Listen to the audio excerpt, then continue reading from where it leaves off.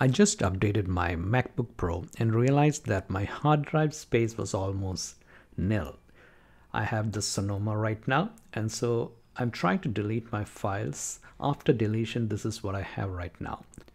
Deleting individual files did not increase my hard drive space, so this is what I ended up doing. Go to Apple System Settings,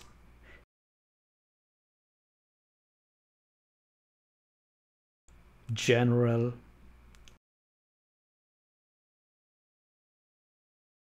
Storage. That will show you how much space is there on your hard drive. It takes a while to populate all the information there. Next, you would scroll down to the Documents folder based on the file size. Double click on it to open it. Select the files that you would like to delete. You can use the Shift and the mouse to select multiple files. Hit delete and confirm your deletion here. Do this to all the files in the folder. And if you need to delete files from other sections like applications, etc., do that too.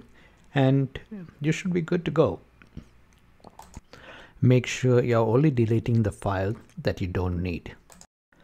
Don't forget to empty the trash. If not, the deletion will not be reflected on the storage or your hard drive space. That's it, and you should be good to go at this point of time. Probably there are other ways of doing the same thing, or increasing your hard drive space by deleting non-required files. This is one of the ways that I found useful to me, so I just documented it. That's it for now. Have a great day.